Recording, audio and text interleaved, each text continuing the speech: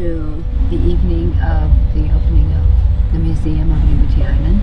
You will see there's a mural as you enter the museum. And I asked a friend of mine, Anne Duong, to sculpt these bronze stars. And I sold each star for $2 million. My mother, who was a prisoner during the war, she was in Auschwitz for 13 months, she survived. And when she survived, she used to say, God saved me so that I can give you life. By giving you life, you gave me my life back. You are my torch of freedom.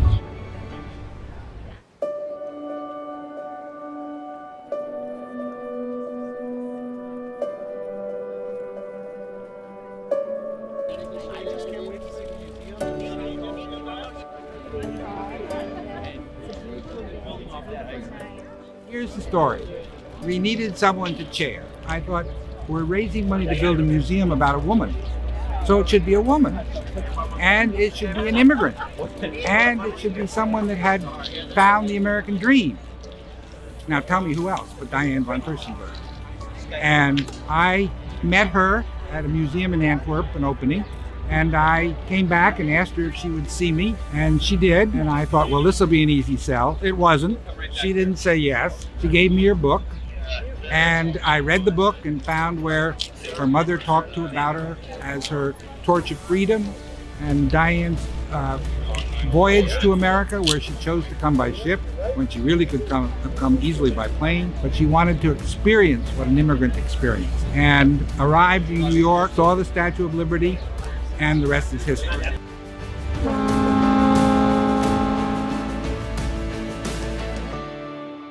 There she is. You know how many times I've taken pictures of her? And you can't resist, you know, she's just there.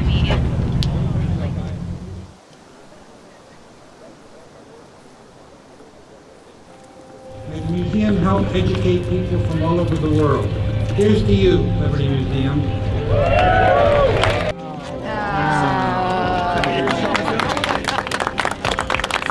We have nothing but the deepest respect and admiration for what you've been able to accomplish.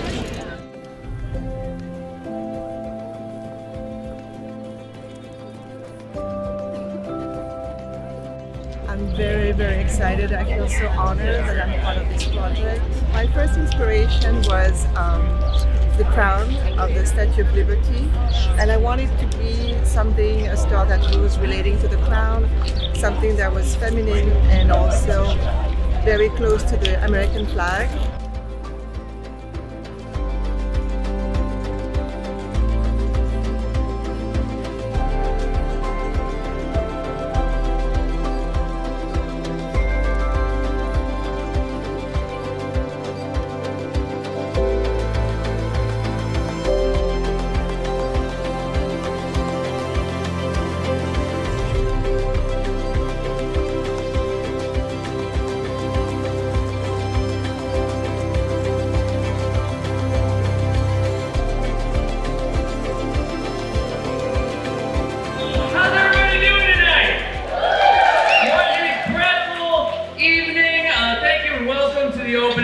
Of the Statue of Liberty Museum.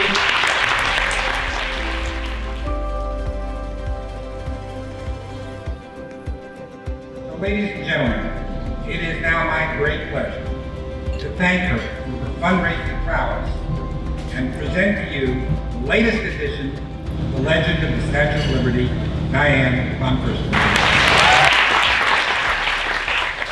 I was a little girl living in Belgium when I saw the Statue of Liberty for the first time. It was on a postcard that my parents sent me from a trip to America. I immediately associated the statue with happiness and adventure. My own desire to visit America started then. There she was, welcoming me to a new horizon and to a new beginning. I had just married, I was expecting my first child, and I was starting a new life in America.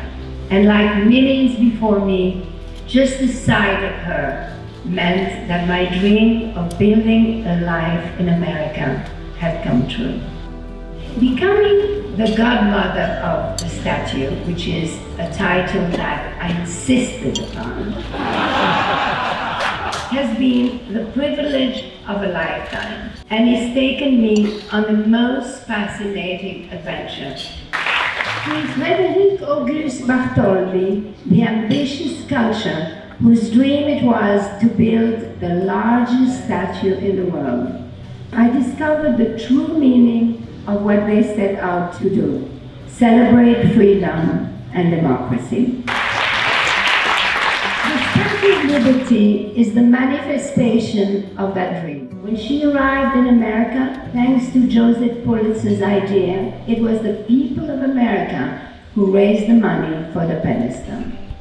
It was always the people who made it happen, and that is true again tonight.